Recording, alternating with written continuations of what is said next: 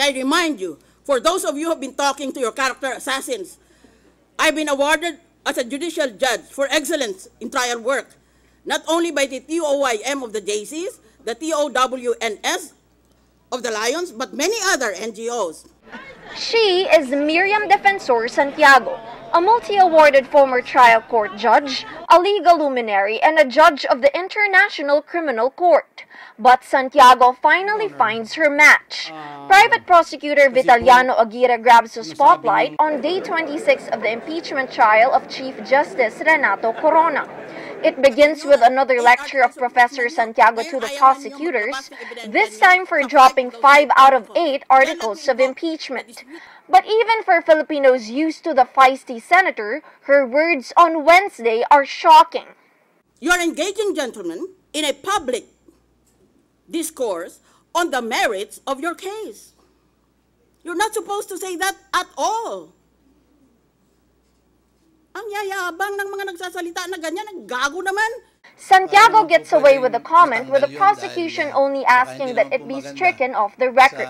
But little does she know, one lawyer has had enough and reacts in full view of senators and viewers. Senators ask Aguirre to explain, but the lawyer of Hubert Webb stands up to the Dragon Lady. Totoo po yun, sapagkat nasasaktan na yung tainga ko. But the fact, Your Honor, please, that this is the first time that I experience in my 40 years of practice na ang isang judge ay nagle-lecture sa mga abogado. Santiago fumes, but Aguirre has a message for the lady senator from Iloilo. I really did it purposely. Because totoo naman po na talagang shrill ang voice na nasasaktan ng tainga ko eh. Ang kuwang ko lamang po ay dapat po lamang na kahit ang mga senador, mga judges at kami mga hamak lamang prosecutor dito, ang pinaka-importante po sa isang tao ay respeto. Ang nagdedemand, kung nagdedemand ka ng respeto, dapat respetuhin mo doon itong mga abogadong ito. Kung ayaw pa pakinggan, umalis ka sa korte. Aalis na nga po sana ako eh, kaya lang... Granted! If that is in the form of a motion, go ahead! Nangahamon ka! Senators and prosecutors rush to diffuse the tension, and Aguirre is quickly escorted to the prosecution room. Senate President Juan Ponce Enrile keeps his cool, but agrees that Aguirre overstepped his bounds.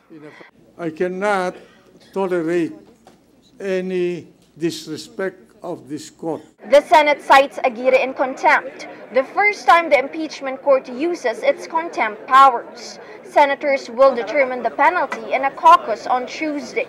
It is very offensive and it is contemptuous and it is really a blatant example of what should never be done in a courtroom.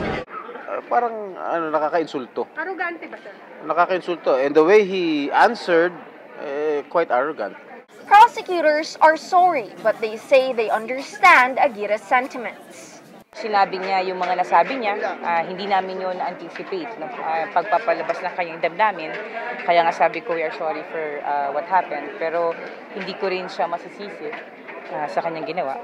Santiago says she also understands what Aguirre did, but her theory is different. Magalit kayo sa kanya, ma'am, personally? No, I'm too old to take these things personally.